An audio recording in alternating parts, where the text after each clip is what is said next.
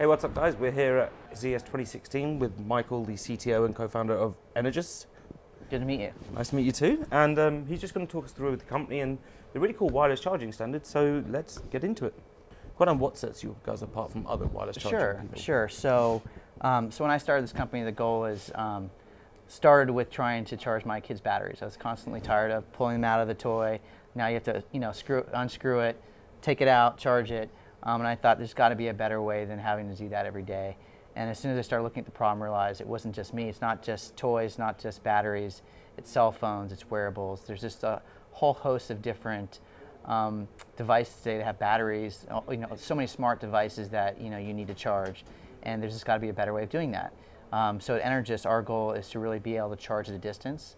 So you don't have to go find a specific place to put your device. You walk into a room, you put your phone down, you leave it in your pocket. We find that device wherever it is and charge it remotely. It's perfect. So it's obviously great because as I said to you, we know that the pain points of wireless charging is it's not really wireless when you have to then have a corded pad and you have to have specific positioning. So what kind of sets Energous different in terms of the over-the-air stuff? Just kind of talk us through the over-the-air stuff you showed off at CES 2016 and where kind of the springboard from that and what 2015 was for you guys. Sure. So last year I think we really showed what's possible. We showed our transmitters embedded in a TV bezel. We showed it in a speaker, kind of showing where you can put it in your home and where you would see it in the future. This year has been all about commercialization and miniaturization. We spent a lot of effort on making this a product that can go in your hands as soon as possible. So everything from effectively making a smaller chips, more cost-effective chips. It's been a big year for this on miniaturization. I think you saw 2 days ago that we released our mini transmitter. And what we found as we did miniaturization this year, there's a whole ecosystem that's not being fulfilled, and that's the wearable market. Until today, trying to put a coil in a Fitbit or a Misfit or something that's really small, that has a very small battery in it, it's just not feasible. And being able to completely seal that device so it's waterproof, you can take it swimming, you can work out with it, we found that's just an untapped market. And by being able to take our smaller version of our transmitter and put it in the box, the wearable, we kind of solve the chicken and egg you may find in an ecosystem when you traditionally launch a new technology. Yeah. We kind of technology needs to innovate, but then you need someone to do something to make it innovative. And it's just, I see instead what the chicken and egg. Yeah, and again, we're not a product company. Our goal is to enable all these different verticals.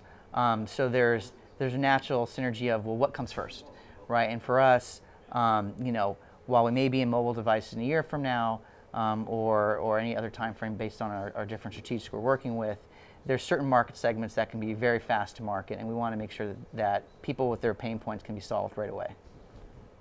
And just on the topic of your because you obviously, Energous is a licensing company, as Sure. opposed to, like you said, you're not a hardware manufacturer. Are there any companies you're working with that you can tell us now, specifically within the mobile arena? I wish. We have to ask the question. We did announce last year, right after CES, CES was great for us, we announced our first top-tier consumer electronics company, one of the top 5 in the world. Unfortunately, we can't announce who they are, as it would be with most large companies who want to keep it secret until they launch. We were working feverishly last year. We have said that we hope that they'll launch in end of 2016, early 2017. It's really in their control.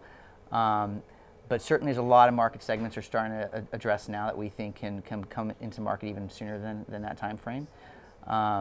Again, it's been a good year for us, not just in terms of miniaturization, but in terms of patents. We got 6 patents awarded. I think it's important that as you come up with new technology that is defensible and that and it can have a broad appeal. We're on a 3rd version of silicon. So the silicon we have this year that you would embed in your watch, your phone, or a wearable, or a battery or a camera, any of those things, it's production silicon. It's ready to go. You don't have to wait another year for us to flesh it out. This is the version that we think is good enough to go. That's one of the reasons we announced that we're doing evaluation kits this month for both the miniature transmitter as well as a longer distance transmitter and more of an enterprise transmitter that we showed last year. Just want to kind of bring it back a sec, because you've actually come to one of the questions I was going to talk about, which is Sure. the patents. Obviously, you had the patents approved last year, but you've had.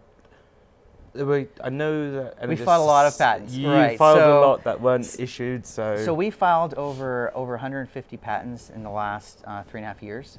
I mean, this company was started 3.5 years ago or 3 years ago.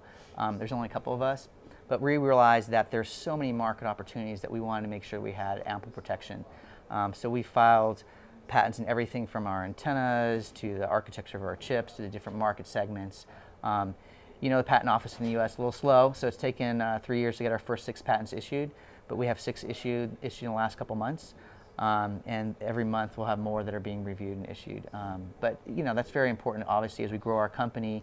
If we want to be like an ARM or others who license our technology into these different segments, we need to make sure that our partners are comfortable with our technology. And you obviously protected your own interests. You, talking of the USPTO, these patents are just in the US, or are you still looking to expand worldwide? They're both. I mean, if you count the US international patents, they're probably over 200 that we filed.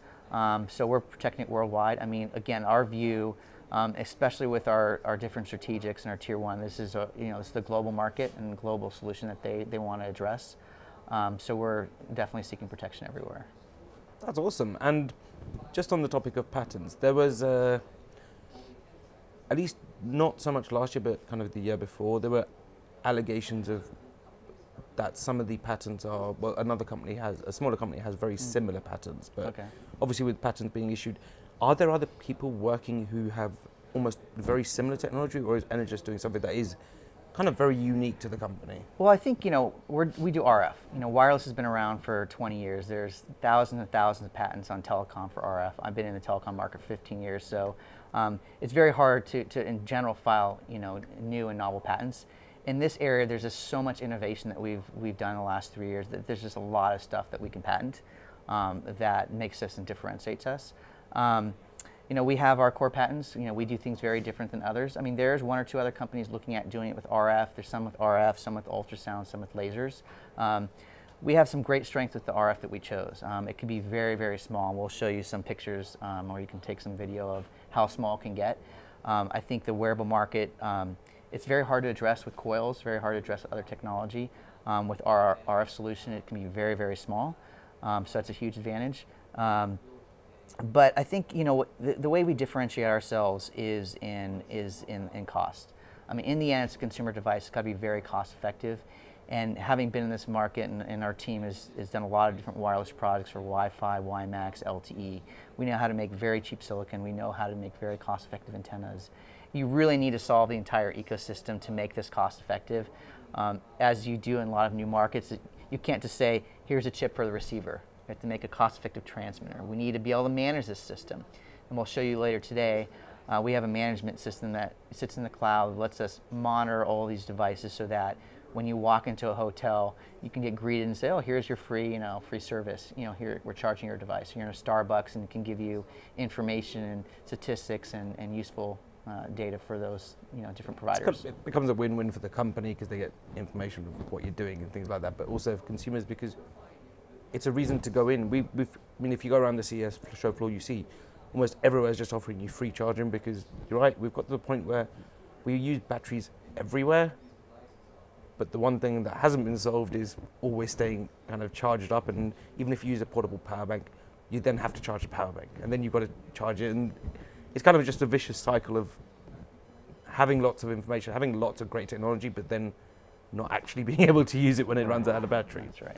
So could you just want to talk a bit about the over-the-air stuff we saw last year? Because it was really cool being able to kind of have within your home. And as I said to you earlier, it was one of the biggest pain points for me personally with wireless charging is having to use a pad that you have to have a certain position, but then you've got to plug into the pad and then it's slow charging as well. Could we see the concept of, at least from a consumer aspect, of literally being able to not just have it built into homes, but do it as like an after-build modification of the home, so you walk into the room, you're ready to... Absolutely. So we have 1 or 2 vision models we'll show again today, like we showed last year, where you have a little sound bar that's below your speaker. It's below your monitor of your TV, below the monitor of your computer. That would service a smaller area. So I think the scalability part is really important, and we focus a lot on this year. Is you could have a slightly bigger transmitter that may be 2 feet long by 4 inches wide, that serves a small area in your office. You can have a bigger transmitter for enterprises that goes 15, 20 feet and serves a variety of people. Or you can have a miniature transmitter that can serve a very small area near your laptop so that you don't have to worry about plugging it in at all. It can be completely portable. I think that's something that a lot of people have kind of, really see the usefulness. Your laptop's everywhere with you, but you don't necessarily have a cord. And so if you're on your laptop, being able to charge your wireless device, even just from your laptop, is something that, again, offers a pain point that people have. Again, I completely agree. So the problem with cables, it's wireless charging, but it's only ever wireless it's kind of wireless conductive, but as we said earlier, you have a pad, you can't use it. You have a laptop, you can put it on top and charge it and stuff like that. Let's talk about the miniaturization, because that's really where you guys are going in 2016. You said wearables, but just moving outside of just the core of mobile tech, where else could we see the miniaturization being used? Sure, I think wearables, Internet of Things, cameras, batteries, anything that requires tenth of a watt, half a watt, anything that's lower in power that doesn't need the distance but needs to constantly top up every night, I think is where we think there's a nice sweet spot. I mean, gaming controllers, perfect pet peeve, right? Your kids forget to put it down, they get upset when it doesn't work. Galore. It's almost like you can have the plug-in charge, and it does, but then eventually you're like, I don't really want to go back to a wired cable, especially if you've got quite a large room and you're like, this doesn't fit over here. So I think that's a great use case. That doesn't require 15 feet. We can have a very small effective transmitter on top of whatever gaming controller you have that charges your controllers within a 5, 6, 7 foot area. So I think the ability to adapt these different markets, again, our view is that we want to enable these different market segments, and having something that's flexible, as small as a mini transmitter, go as big as something that transmits at a distance. I think that flexibility will enable markets that we didn't see, a year ago when we were demonstrating it. We were showing the kind of the big vision where we'd end up in the future, a year from now. I think we want to fill in that gap of things that people can launch, this year, and I think that's what we're trying to do. And just talking about, obviously, Energous, it's kind of away from just the mini transmitter, but WattUp and the whole product as a whole. There are certain wireless charging standards at the moment, which we know. Mm-hmm. Would it fit under one of them, or would it have to? Is it an entirely new? Would it become a new standard of its own? So, so the PMA, which is now called AirFuel, that consortium, we're actually leading the uncoupled working group. So if you look at there's 3 different working groups there. There's the coupled, which is the older mat technology, which has got to be directly on top. There's a loosely coupled, which is the the resonant, which you can be an inch or so away. Meant to do higher power like cars and laptops. And then there's the uncoupled. So we're actually chairing the uncoupled working group. And that's anything, at distance. So whether that's 2, 3, 5 feet, 10 feet, 15 feet. I mean, it is a working group, but there is no standard for this, but having the working groups, making sure that we all interoperate from the network layer so that you walk into a hotel, you may put it on a mat because you want to charge a laptop at 40 watts. We're not going to address that market. It's very complementary. It may have our technology in it so that when you go 10, 15 feet, we can top it up. So, our view is, certainly my view is that it's not one solution takes all. Every solution has its uniqueness, which applies to certain markets. We're never going to charge a Tesla. It's just not cost effective for the technology we're deploying. Our technology is really geared towards anything that's 10 watts or less. And what we're finding today is, even your tablets that you could charge at 10 watts, if you're constantly topping it up during the day, you don't need to deliver 10 watts. You can deliver 5 watts. You can deliver 2 watts. It's that utility that we're providing that is really solving the problem. Awesome. And then, what does the rest of 2016 and 2017 and beyond hold for Energous? Sure. I mean, this year for us is the year of fulfillment. I mean, last year was showing what the technology is capable of. But now that we have our final silicon, this year it's all about getting our evaluation kits, getting chips in our partners' hands, and letting them drive to market with the different products that they have envisioned. So it's all about fulfillment, commercialization, productization of taking our chips and our reference designs and putting into their products. Obviously, the biggest question is, we hear a lot about technology, and a lot of it just doesn't. It's all concepts that people get excited about, and a lot of times concepts fall by the wayside. How real is WattUp? I think it's a natural question to ask. I mean, I'm always curious about new technology. How far away is it? And I think last year we showed what's possible, and we did show charging, and we did show mobility, but we still had work to do in terms of commercialization. I think one of the things this year that we wanted to just make infinitely clear to people is this is real and this is ready. And so what we did is we actually submitted our technology to Underwriter Labs, UL Labs, one of the largest labs in the world that does FCC testing as well as other testing on equipment. They're the ones who test how long it takes to charge different phones and put out reports. And we said, here's our technology. Here's what we showed last year. Here's our new receiver chips. You do your independent testing. You tell us what we're receiving. And the report's public information. We announced it a couple months ago. And it demonstrated what we've been talking about for last year. We can charge up to 5, 6 watts within 5 feet, 2, 2.5 watts at 10 feet, and 1.5 watts after 15 feet. And so technology's real. We're actually getting the amount of power we expect with our technology. Obviously, it's infinitely scalable to higher power and lower power, like we're showing today.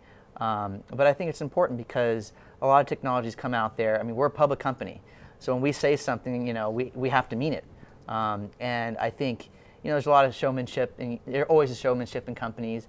But for us, we want to let people know this is real. And that's one of the reasons we submitted it, to show that this is ready for prime time now. Fantastic. Brilliant. And just probably one last question I do have, kind of to bring it back just to the kind of the patents and stuff like that. Sure. With obviously coming in, trying to do something new, do you have any kind of concerns with the FCC approval processes or any issues with that, or is just things, it's quite simple to get around? No, FCC is always been one of those barriers that we have to make sure, it's safe, and certainly having kids, that was the first thing I want to make sure. I'm not going to put anything out there that's not safe, and since it's going to be in front of my kids. And it's a process. We talked about a year ago, again, CES kind of took us to a next level last year because we got a lot of customer traction, in particular our Tier 1. Our Tier 1's actually has taken the lead on our FCC approval. Their view is that they've done hundreds of products in FCC approval. They know exactly what it takes to do that. So we let them take the lead on that. We think there's a very, very clear path to getting approved. Certainly takes time. It's a new technology, so there's no standards for this. But there is a clear path, and we hope that end of 2016, early 2017, you'll certainly see it in the hands with our Tier 1. In the meantime, our goal is to enable these other market segments and have them launch this year, obviously with FCC approval as well. This is the year. This is the year. This is the year. It's going to be the year. And that is the look of a relieved man who's like, this is finally, the year has arrived. It takes time. It takes time for technology, so it's... Especially when you're trying something new, you get to the stage where it's almost like it starts off as a concept, a dream, and then it's just fulfilling it. So we're probably going to be the most relieved man ever when it's like, when the Tier 1 does come up and you're like, yes. I think it's good validation when you see, our different customers, we're solving their pain points. But certainly we all want, I want the product out there. I'd love to be able to use our Tier 1's product right now, but I can't. And so... well, we'd love to see it, but we can't as well.